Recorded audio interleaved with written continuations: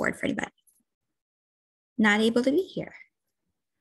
All right, so let me just start by saying good morning, happy Friday, welcome. I hope that your school years are starting off well. I hope things are going well. I know a lot of things are probably underway already. So hopefully everything is just going according to plan. I'm so excited that we're actually still in school and nothing, knock on all of the wood, nothing gets disrupted and we get to continue this for the whole school year. So today's community of practice is going to be on leadership team meetings and what to do within a literacy team meeting. So this was I talked about this during, and let me stop for a second. Shannon, did you want to hop on real quick before I get started and say anything? Yes, I just wanted to jump on real quick and say good morning. I'm Shannon Bieber, Executive Director of Literacy here at the department, and wanted to jump in and say real quick, I hope you all have a great year, and I'm looking forward to seeing the results of these innovations. So y'all have a great, unique opportunity in becoming like schools that are going to serve as models for the rest of the state. And so I just want to say thank you. I know that these innovations are different. That's why they're called the word innovation. And so it's not something that we've typically done before, but there is some good research behind these innovations. And so we look forward to doing some school visits this year with you and seeing these innovations in work. And so that, as I said, you become those great models as we push this out to more schools through the grant next year, but even potentially throughout the state as we can show that these innovations are working. So just wanted to jump in and say, have a great year doing so. And I look forward to jumping on these communities of practice with you in the future and come and visit some schools. So y'all have a great year. Thanks, Shanna. Okay, so jumping in, I kind of shared this in the office hours, and those are not mandatory. Those are just your opportunity to ask any questions that you have. So I'm not going to just stay here, but just real quick, these are some things that we've done through years 1 and 2. So you made site-based literacy teams, you created goals for literacy for your systems. You picked a signature innovation, you became the literacy innovation coordinator, and you identified a QOZ community partner. And so looking forward into this year, we're starting year 3, we're going to continue to implement and track your signature innovation. We're going to continue to meet in your site-based literacy teams with your QOZ partner. And you're going to start to consider what site or what grade band would you like to expand or transfer your innovation to. So we have 2 outcomes today. The first one is that you're going to be able to determine how you will track the progress of your signature innovation if you don't already know. And then you're going to construct or think about how to construct a long-range plan for your site-based literacy team meetings that you're having. And just so you can kind of see, long-range plans are something that kind of just keeps us on track. It gives us a vision for where we're going to go. And so we're not just trying to hodgepodge and pick something new just to have a meeting. So I just wanted to share with you all, this is kind of our long-range plan together. And just like you're about to learn in a second, this is definitely a living document. So this is definitely something that can change as our needs change together as a community. But this month, we're diving into those long-range plans. Next month, I was going to take you through examples of agendas and outcomes for your literacy team meetings. Then we were going to dive into your schedules as the literacy innovation coordinator, data used to track progress of the innovation, making the most of your time as a literacy innovation coordinator, the hexagon analysis tool to determine effectiveness of the innovation, and then scaling the innovation to another grade band. We're going to start talking about that. But like I said, these are subject to change. So what I mean when I say that is, say in November, 3 of you have come to me and said, Natalie, I really need support in this. Our data is showing this. This might change because there might be a new need that arises and I have to be willing and open to that so that I can service your needs. Okay. Any questions about this? Okay. And like I said, this is just our guide. All right, let's jump back into the presentation.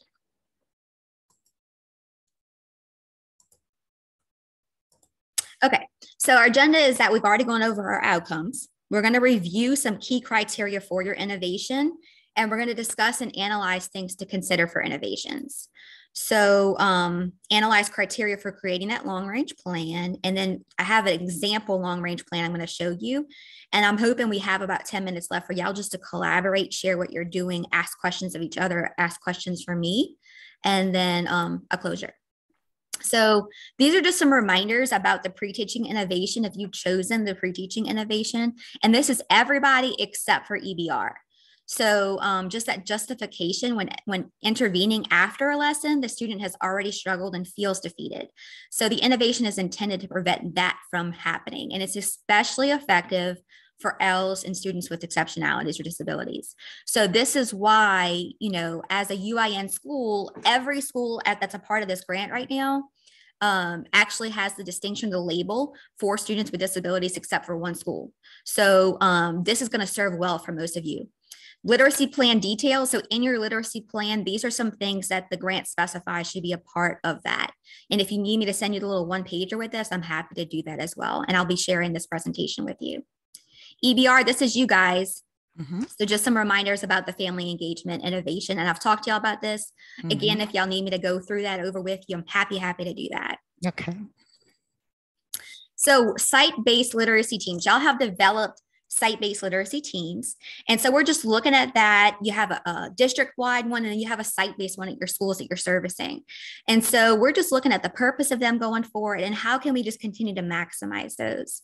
So the purpose of these teams is to collaborate with peers and key players to determine if these literacy innovations are effective, determine next steps, and monitor progress of the signature innovations. They can happen inside of an existing structure. So if you already have an existing structure, like an ILT meeting or an instructional leadership team meeting, this can just become a part of that. We don't need to have a whole separate meeting for your literacy team. It can kind of coexist already in there. If you don't, and the states kind of go into best practices going to these NIET structures for ILTs. So if you don't have that, then we want to think about just having that special place for literacy. But if you do, don't recreate the wheel. It fits perfect in there. Okay. It's recommended that literacy teams meet weekly. Okay. But a minimum of every other week or twice a month, because you don't want to keep going week after week after week doing the innovations and not looking at progress to see who's growing, who's not, what's happening with it. The QOZ partner is only required to attend monthly, though. With these people's time, they've agreed to be a community partner. They've agreed to team with you in your school, and we're so appreciative of that. But we need to be respectful of their time. And so placing them at that monthly, decide what monthly time you want them to come to that meeting and place them either at the beginning or the end. I feel like it works best at the beginning because the purpose of them being there is to share what's happening with your growth, or maybe it's not growth and you can tell them these are some things that you have planned as next steps. But then that becomes a person in the community that can go out and say, so-and-so elementary or so-and-so middle school are really doing all these things to invest in our kids here and their literacy. So they become kind of a team member and they're invested. Considerations for taking these site-based literacy teams a step further this is just like going forward throughout the year or maybe even into next year. Just consider inviting a higher education partner. A lot of the universities are trying to be very vocal and partnering with us to really help their teacher prep programs be prepared with the science of reading, to have these educators coming into the classrooms prepared for the needs that we have right now in literacy across the state. So a lot of them are very eager to partner. And so that's a great extra expert that you can add to your literacy team. And again, that could be that once a month one that the QOZ partner pops into. Consider, if you don't already have one, adding a parent, or even where appropriate a student. We don't, of course, want a kindergartner in our meeting, but maybe you have a middle school and you want them just to get more input on the practices that are happening on your campus. And if y'all have any questions throughout or comments or anything, please stop, unmute in the chat, whatever you have, so that I can answer any of those as we go. Okay. So this morning, we're talking about creating this long range plan, right? As we meet in our literacy teams. And so we need topics for that. And these are just some questions to help you consider let's see, make sure everybody's muted. Yep. Things to consider for where you might go with topics. Okay, so these are some things to consider for your innovation. How is this helping me achieve my goals in my literacy plan? So you've written some goals, and the first session of the School Support Institute is really going to focus on this. It's going to focus on constructing literacy goals. They're going to dive a lot more into that with you. But how is whatever your innovation's doing, how is that helping you get to your literacy goal plans? What overall or summative data are you using to track for your innovation? What progress monitoring data is being used? When and where will students be pulled, or where and when will parents be brought together if you're doing the family engagement innovation? Who is responsible for performing the innovation? And what I mean when I say that is it you yourself? Is it paras? Is it a classroom teacher? Is it community partners? Who's helping to be a part of this? And then just a few more, what training is needed for staff to perform the innovation? And when or where will the training occur? What materials are needed for the innovation? Have we performed the hexagon analysis to determine the reliability and feasibility of the innovation? Did it come out favorably, or do we need to make some adjustments? And what is needed to track the subgroups that are being targeted? So do we need some spreadsheets? Do we have just an old school binder? Like, what are we using to kind of track and determine how these subgroups are growing? So let's talk about that first. And here's where I want to start hearing from you, either in the chat or out loud.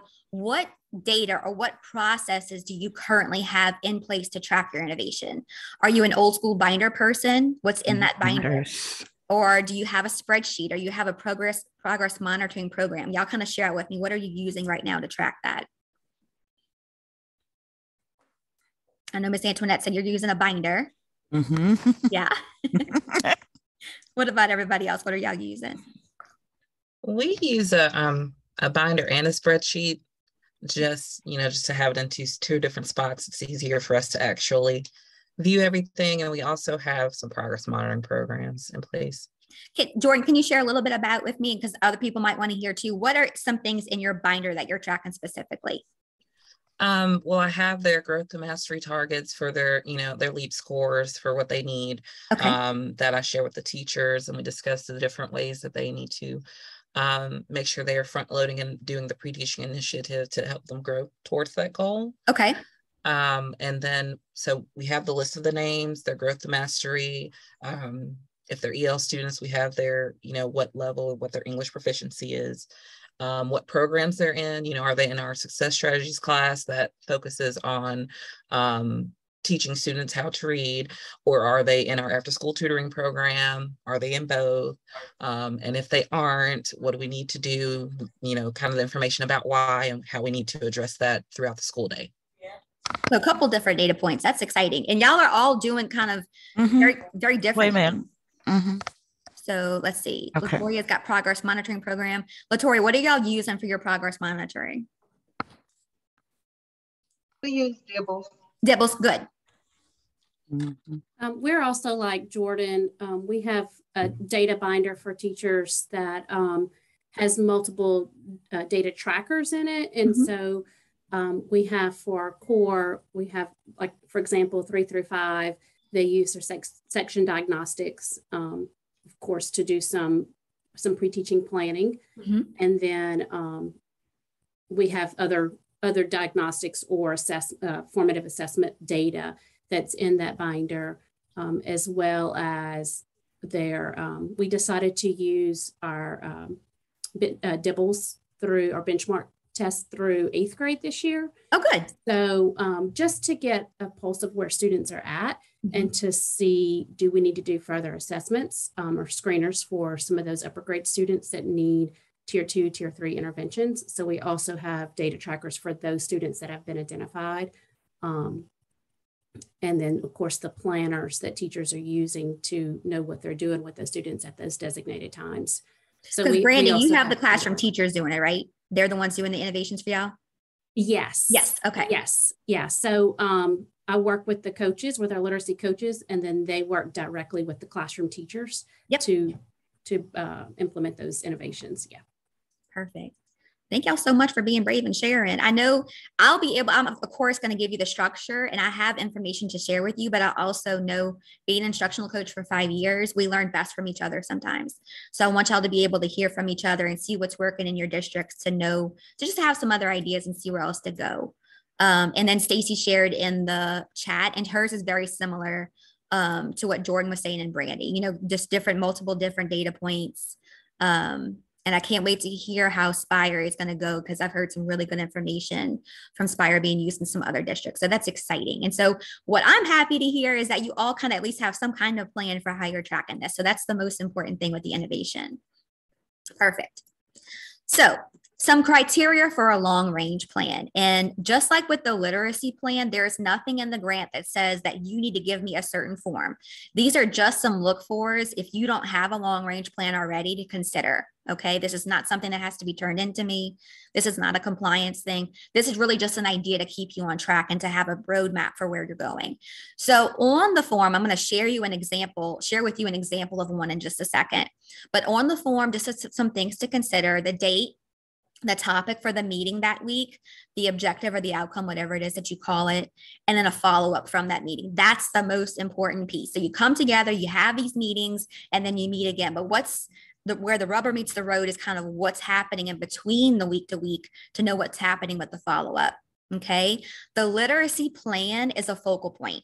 A meeting can occur anywhere around any component in the literacy plan. Okay. So I have a link to that, and most y'all all have a site-based literacy plan already, but this is just the one from an example from us that we supply if you need one. And this again, your literacy plan is a living document too. So as much as you need to tweak and kind of go back, you can. So these are some things that hopefully you already have at this point in the year: a literacy vision and a literacy mission statement. If you don't, feel free to have a meeting around that, because that's something where a meeting of the minds needs to come together, and we should have a solid vision and mission for that. You should have goals. Okay. You should have a student focused goal, a teacher focused goal, and a program focused goal. And I encourage you, just being UIN recipients, we have that subgroup focus too. So whatever your subgroup focus is, consider making a goal specifically for them. Who's on your literacy team? Hopefully we know that already. And we can continue to add to that or take away from that as you see fit. Meeting schedules. And then here's where you really start to figure out what topics you might have a literacy team meeting on. You have guiding questions. This section is around instruction, interventions, and extensions. And so there's two things that you're kind of looking at as you're doing these innovations. Of course, you're tracking the innovation, but part of the reason that subgroup might not be growing, period, or anyway, might be something that's happening or not happening within tier 1 instruction. So just keeping that lens to see how are things flowing between tier 1 and that innovation or intervention that you're doing. So asking yourself questions around those to make topics. Then you develop your action plan. And then here is another big place to go for topics: ongoing professional growth. So these innovations, especially when it's not you yourself doing the innovation. And I love that y'all have classroom teachers, paras, all these different stakeholders doing it, because as you start to expand the innovation, you're only one person. So if you're the only one with your hands on it, sometimes it's hard to kind of go out and coach and spread that great thing that's happening to other places. So they need to be professionally grown, right? They need training maybe around tier 1. They need training on the materials you're using in the innovation. Maybe they need training on just even classroom management and how to support small groups. So there's all kinds of different things to consider when you're thinking about your innovation and those subgroups growing. And then lastly, even if your innovation is not family engagement, there's so much that we can do to engage the families to be partners with us to help the progress that we're having or not having with those students with that. So again, a meeting can happen around any one of those things. Topics and objectives are set based on the need on that campus. So I'm going to give you an example of that in just a second too. And then lastly, I keep saying this, but it's a living document. So the order can change at any time. The needs are fluid. We know that. We've seen that especially in the last 3 years between COVID, hurricanes, all the things, needs are very fluid at different times. And so you can kind of go off script and come back to that at a given point. Woo. All right. Lastly, topics and objectives should follow a natural progression. So sometimes we're like, oh my gosh, we have all these needs. And we just start putting all the most important things. But sometimes you're in these meetings and you feel like yourself, you're going back and forth, skipping between different needs. So when you sit down with, your principal or whoever else is on your leadership team, think with them through what's a natural progression of seeing that skill or that deficit going all the way through before you hit something else and you're not jumping around. Data that should be used and consulted to determine where the starting point is and where to continue exploring. And my heart is already so happy because you've already named most of these things when you started talking about tracking, but qualitative data, some classroom observations during the innovation and classroom observations during tier 1. lesson plans, feedback, and then quantitative data, whether you're using DIBELS, A-STEEP, Acadience, I-STEEP, LEAP data, high quality instructional material assessments, progress monitoring data. All of these things can be considered for topics for long range plans.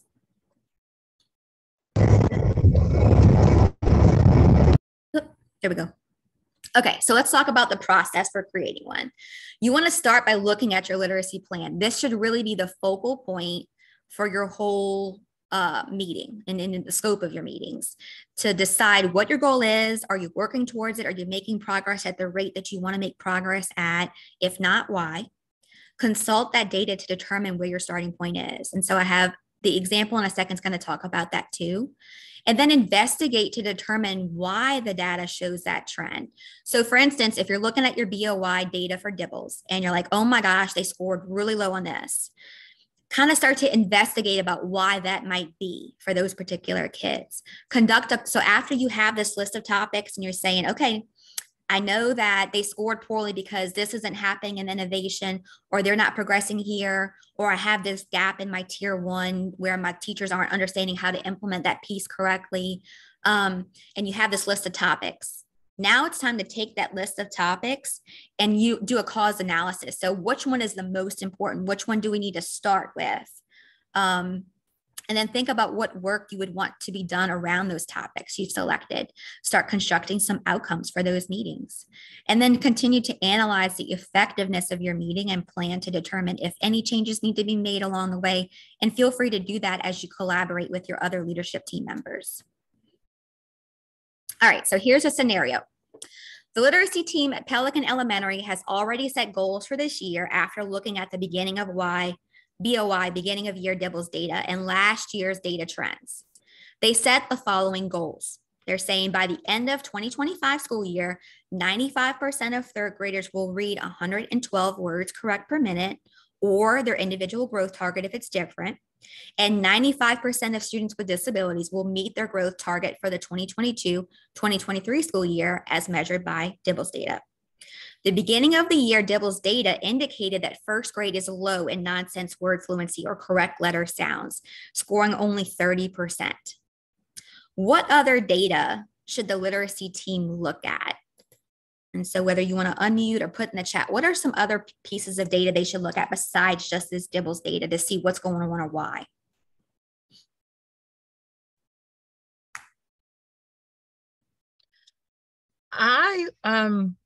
I would want to look at how they're scoring on the state assessment and how they're scoring on maybe the major assessments within the tier 1 class to see if there's some alignment there. Yeah, most definitely. So if this is the first grade, so we might not have like a LEAP data, but we definitely would have, like you're saying, that high quality instructional material data, the assessments, that you're looking at within the curriculum. What else, Brandy?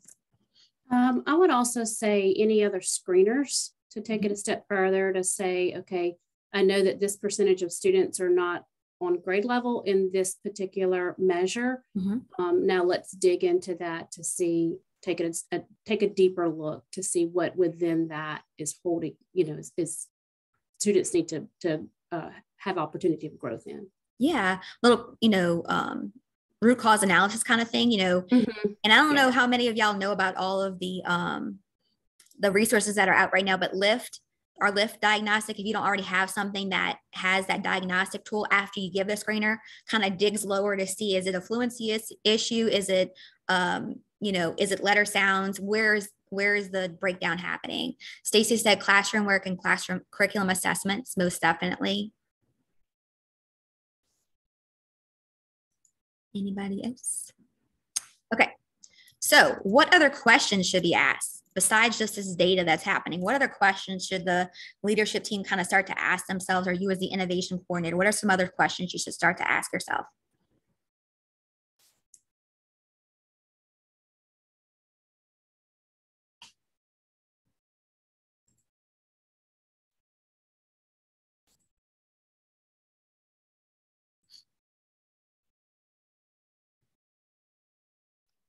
I think we need to ask is, what intervention are you also using to help with this? So what interventions. I know we're looking at first grade and low and nonsense word fluency. And I know now, even though we are not using it as much, but the lift, what are you doing for that subgroup population? How are you identifying them? So I think it's a lot of little things that you can do identifying the population, because it might not be all of the first grade students, but it might be some of them, and just what remediation or intervention are you using for them? You hit it on a good thing too, Dr. Jordan. One thing is this is showing full, like whole first grade at the school, right? And so one thing, we want to look at all those people as a leadership team and in literacy team meetings, like all those kids are important.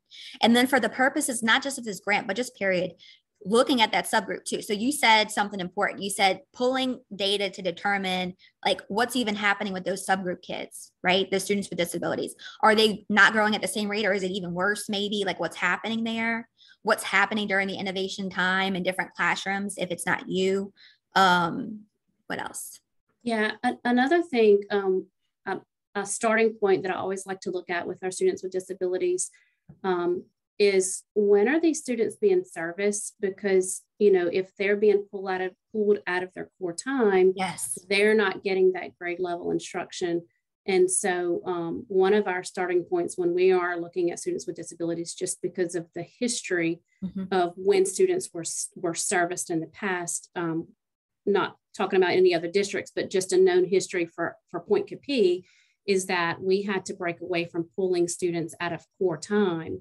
And so I would start with, are they receiving their core instruction? You know, when are they receiving those services, and how can we bring in that team for that student to support the student in their growth journey? Most definitely. Most definitely. Y'all are asking great questions. And Stacey's put in the chat, like, what are previous scores or performance for those students? So maybe looking back at that kindergarten data to determine like how are they, you know, what's happening? Is it learning loss over the summer? Is it just they've been low? Like what's happening there? And then when and what is happening and who is providing it? So like all of those things. And then I want to give y'all some time to definitely collaborate. So instead of just sharing out how could this map out, I'm going to show you just an example I came up with for potentially how this could look. Let me move my bars in the way. For how this could look in a long range plan. And I'm going to share this with you guys too. Okay.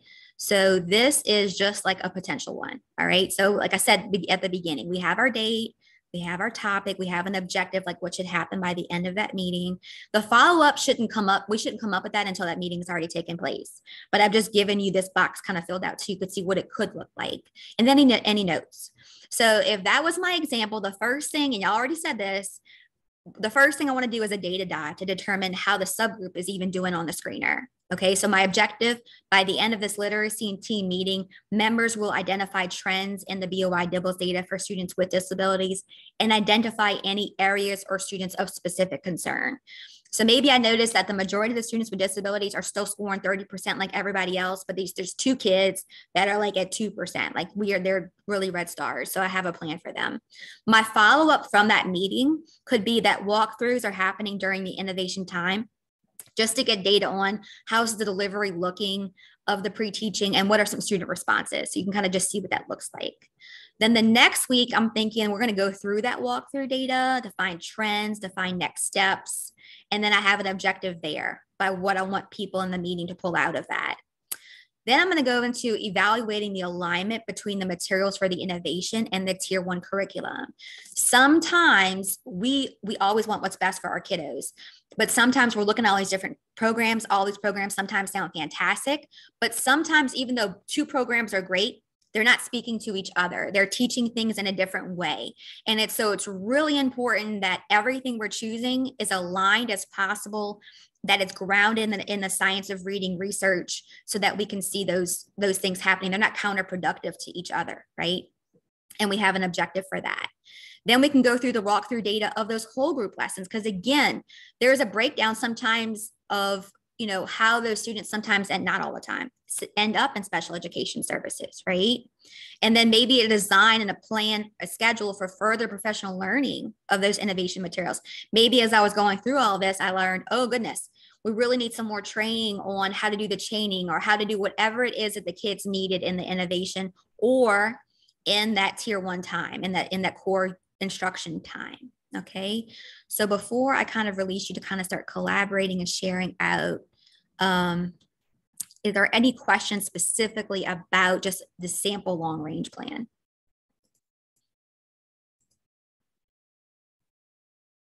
Feel good about that? And then I had more than one of you that kind of just came to me and said, Natalie, like, what could this look like in literacy team meetings? So I definitely wanted to make sure I addressed, that was a great question. Like, this is really where you're one person. So we need like the whole village with you doing the work. And y'all are so lucky to have people with you that are supporting you. You know, your principals have chosen, the district's chosen you to be a part of this. And so making sure we're all working together is going to be the best way to move it forward.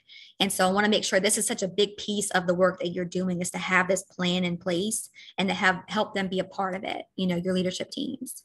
So, all right. I'm going to stop sharing. Well, let me give you the last little slide. So I want you just to think through, you're not going to obviously construct a whole long range plan right now, but I want to know before you leave me, are you okay with at least coming up with topics? Do you know what data to look like? If you don't, then I want us to schedule time together so that we can go through together and say, okay, this is where I could pull data. These are some topics that I could do. We can talk through that. Just want to make sure you're aware of the resources that are kind of the newest ones on the Louisiana Literacy Library, the Lift Kit, those fire lessons for grades 3 through 5 foundations, content literacy support documents for grades 3 through 12. And then we have some upcoming webinars. I don't know if you've heard about those, but there's one that I'm doing for Lift in upper elementary, middle, and high school, what it could look like to use Lift there. And then Sarah Stolman, who is a genius on the science of reading, is doing science of reading and literacy innovation tools for those paraprofessionals and support staff to help us in this really important work. And then just upcoming events, the School Support Institute will kick off September 27th in Monroe, and we'll run the rest of that week at our different locations in Shreveport, Lafayette, and New Orleans. And then that's an all-day one, 9 to 3 in person. And then every other meeting will be virtually half day. Okay, so you're in person one whole day, virtual half day. Those are just 6 meetings across the whole entire school year. And then office hours, our next office hours together, which again are just voluntary, is Friday, October 2nd at 11. And our next community of practice will be October 14th at 11 a.m. Okay. So if you have not already done so, please put your first and last name if you are a literacy innovation coordinator in the chat for attendance. And then we have about 4 minutes left. I just want to give y'all the opportunity, if you want to ask questions of each other, if you have questions of me, I'm happy to answer any of those.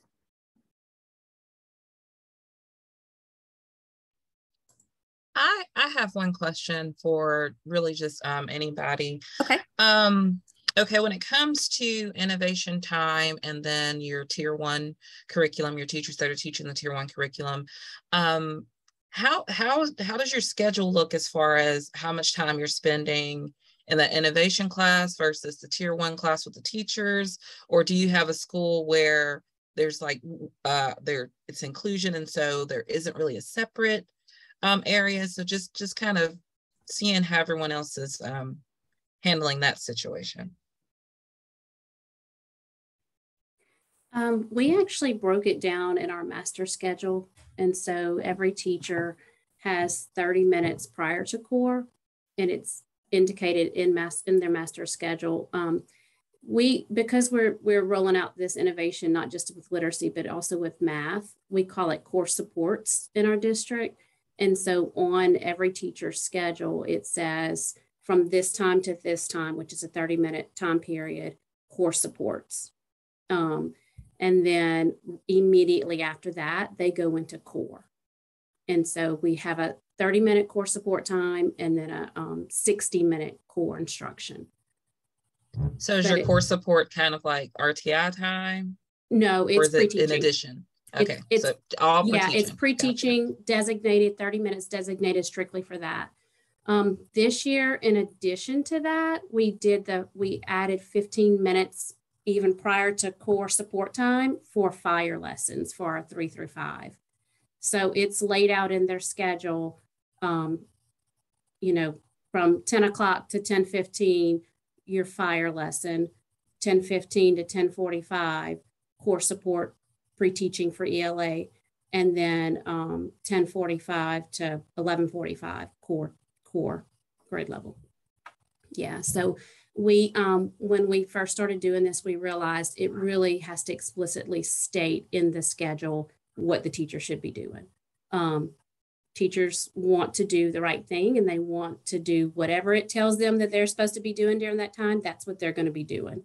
And so we a couple of years ago, when we did not, when we first rolled out core supports, we did not have it, and it just said from this time to this time. In fact, it might have said like CS/core. So what we found was there was no separation in time, and the whole block was used for core time. And I can send you some examples of how that looks in our master schedules if you'd like. Thank you. You're welcome. We have less than a minute. If y'all need, just about to say it's gonna kick. Yeah. If we need more collaboration time, y'all let me know real quick. I can end the meeting and restart the meeting. Does anybody need that?